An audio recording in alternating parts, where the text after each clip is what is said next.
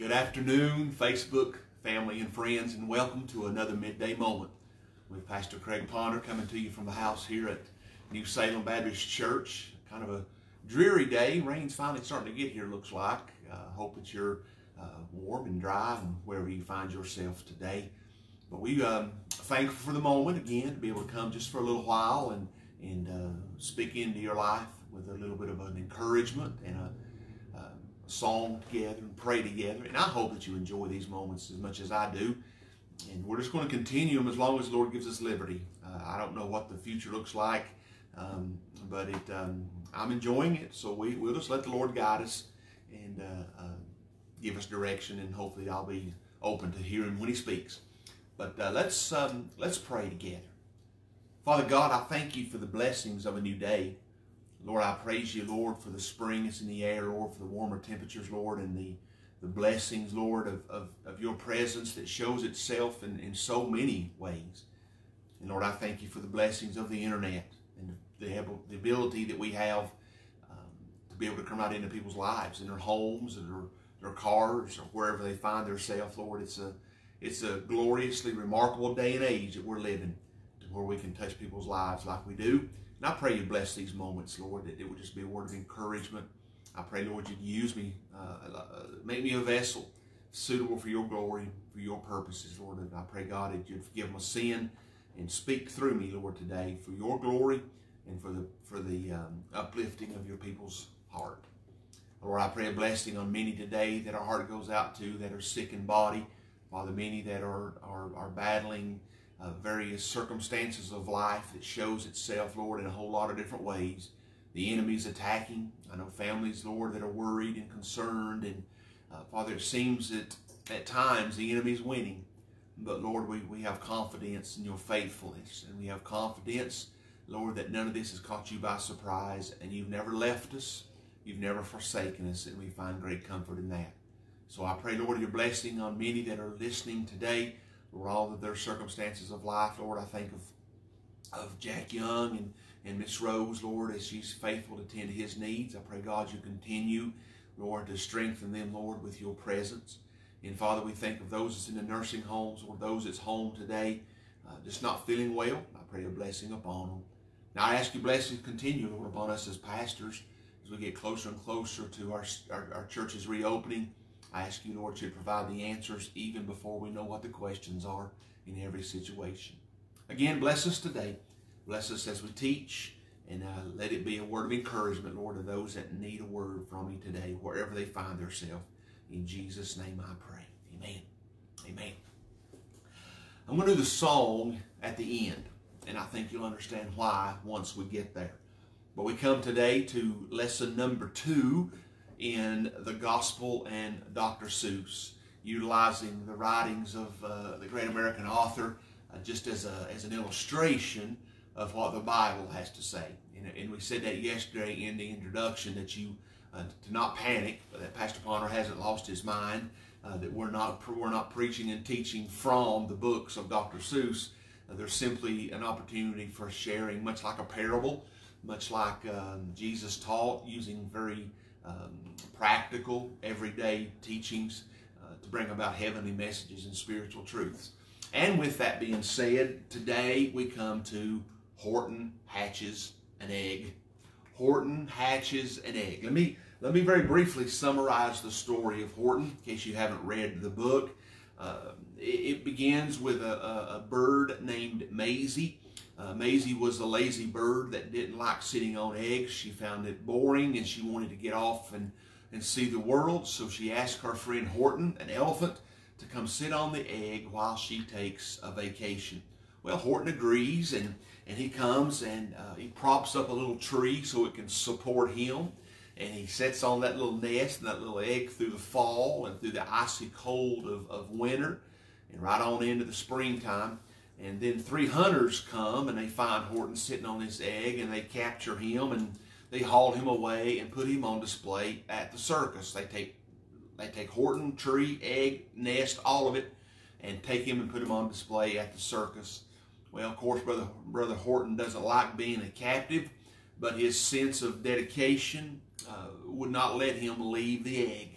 He said he would sit on an egg, and there's one line in the story that stands out for this lesson today. Several times in the story, when Horton was at the lowest, when it seems like he wanted to give up, when it seemed like it was getting too hard, it was too cold or too windy or just too much aggravation, Horton would say this to himself. That's the inspiration for today's little devotion. Horton said, "I meant what I said, and I said what I meant. An elephant is faithful 100%. So you read that story, and you can't help but admire the commitment, the dedication of Horton the elephant. Because the truth of the matter is, no matter how hard you and I may try, not one of us can claim to be faithful 100%. We've all got those moments. We've all had those moments. Total faithfulness eludes us many times. Think about the idea of total faithfulness. If your car starts 1 out of every 3 times, would you call it reliable? If you lay out of work once or twice a month, are you viewed as a loyal employee? If your refrigerator stops working just for a day or two every once in a while, do you say, well, it works most of the time? Would you be satisfied with that? If your water heater provides you an ice-cold shower 2 or 3 days a week, how dependable is that? If you was to miss a couple of loan payments on the house or on the car every year, would the bank come to you and say, oh, that's okay, 10 out of 12 ain't bad? Well, of course not. We all know what it means to be faithful, and we strive for that. We recognize the importance of that. We all know what it means to be unfaithful. And there's a man in the Old Testament, Jeremiah is his name, and he was a man that knew a thing or two about faithfulness. He stuck with the Lord through some really rough days in the life of the nation of Israel. Jeremiah is also known as the weeping prophet. Jeremiah was the author of the book of Lamentations. And that's where we find our text today. If you want to start finding the book of Lamentations, it comes right after the book of Jeremiah. The book of Lamentations really consists of 5 melancholy sounding poems where Jeremiah is mourning over the utter destruction of Jerusalem, the destruction of the temple at the hands of the invading, conquering Babylonians.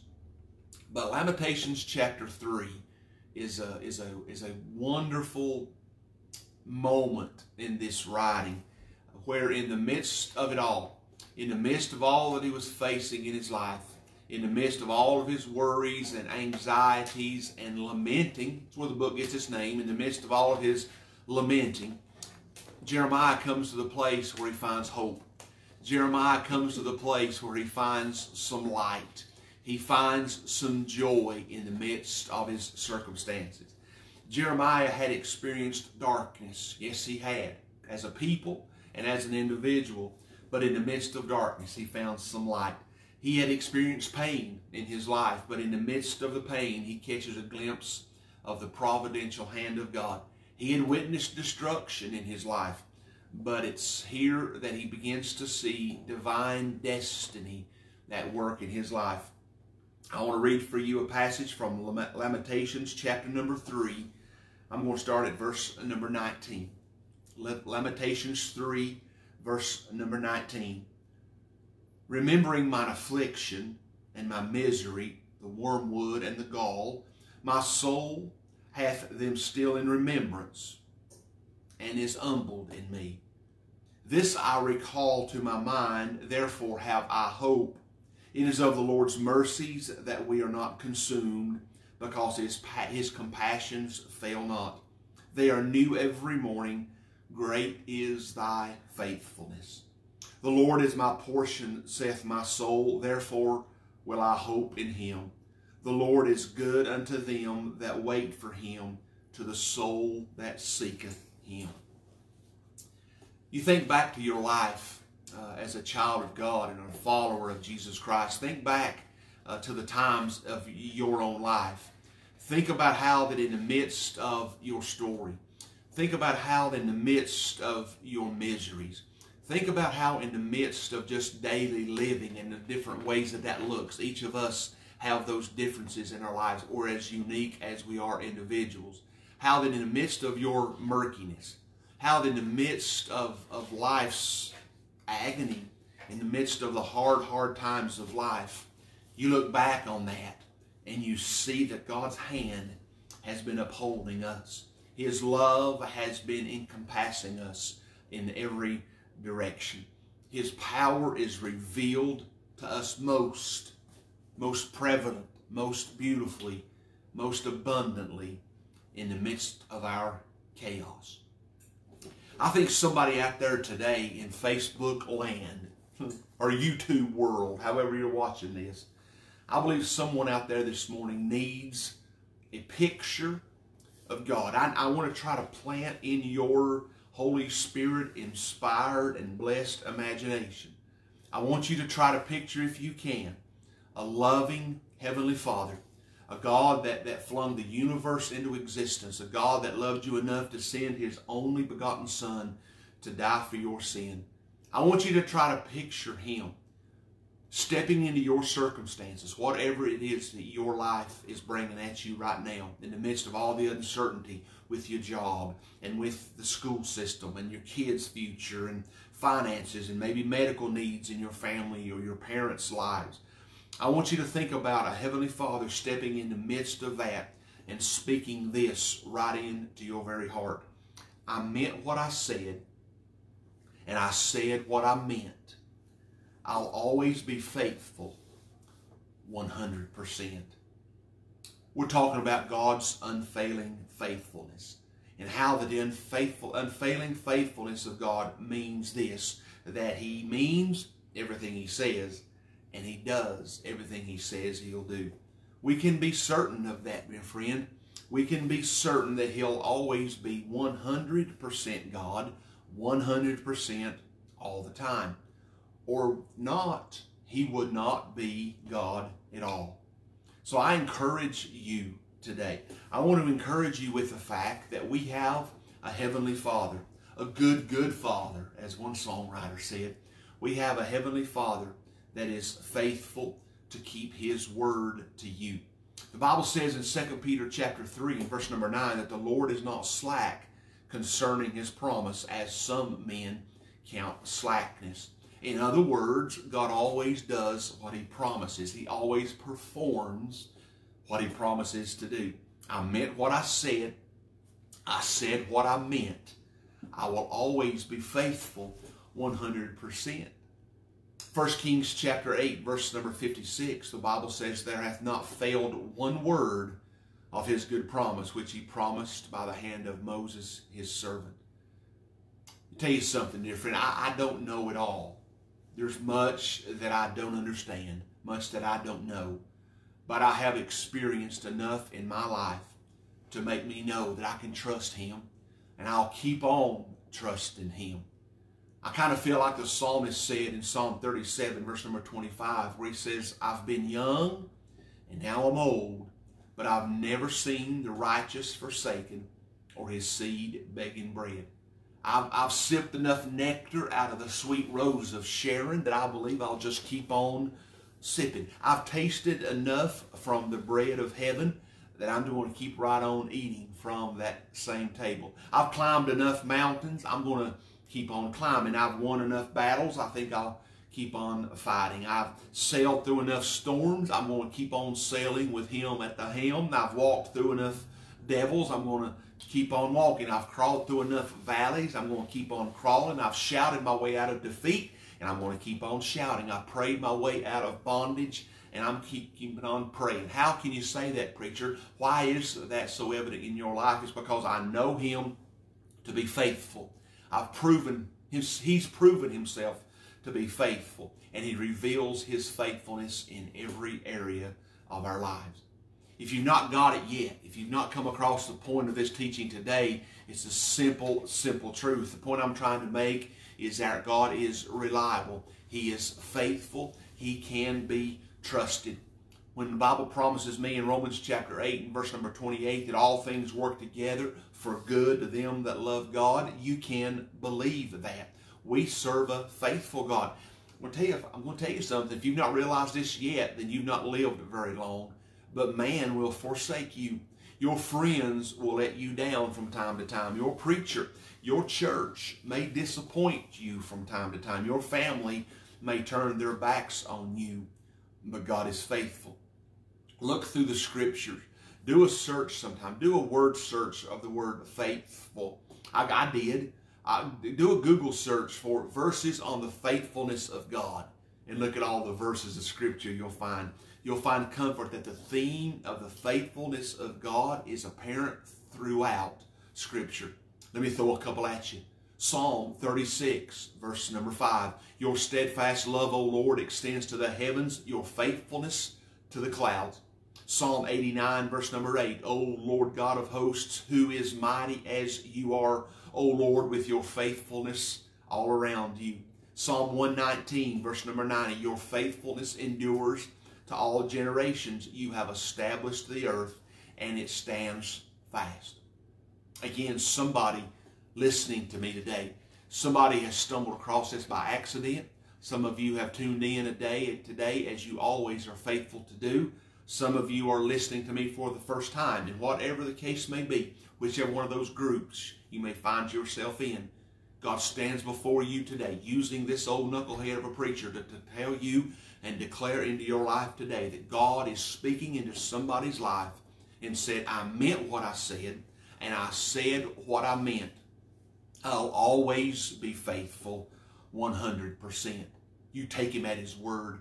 You take the Lord at His word, because His word will stand when the mountains crumble into the oceans. Trust Him. If you've never trusted Him as your Lord and Savior, that's the place to start. If you'll cry out to Him, He says that He's faithful and just. He'll forgive you of your sins and to cleanse you of all of your unrighteousness. You experience the faithfulness of God in your life wherever you may find yourself today.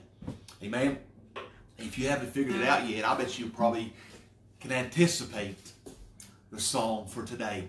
May this song be a blessing to your heart. Listen to this great word.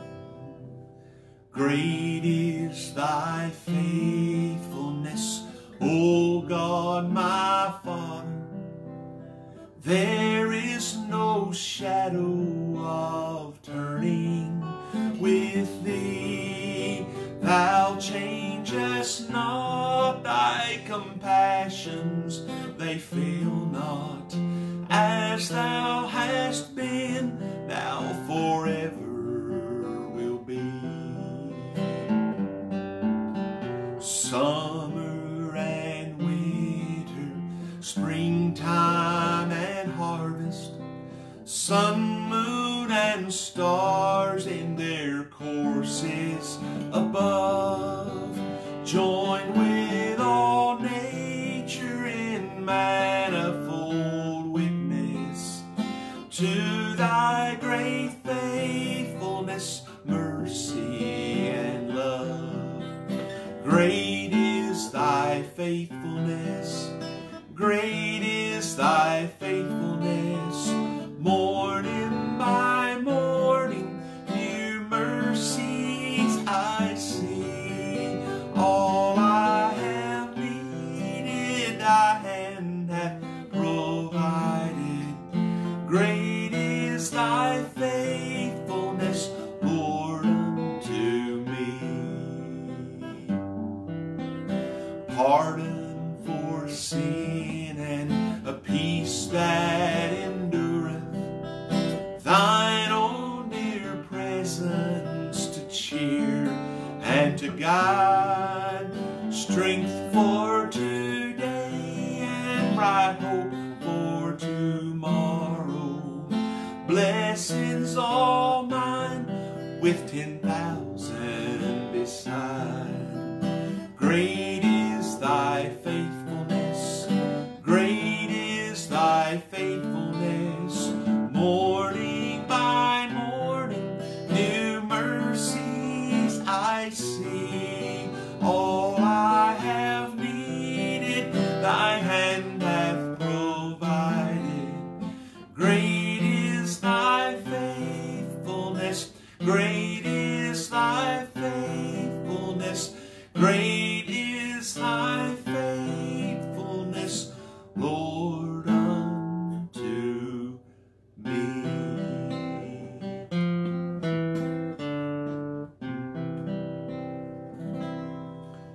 Dear friend, rest comfortably today in the fact that God is faithful.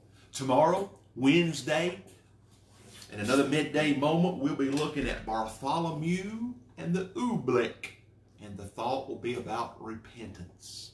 A very important word for us as God's children. God bless you. Have a great day. We'll see you tomorrow for another midday moment.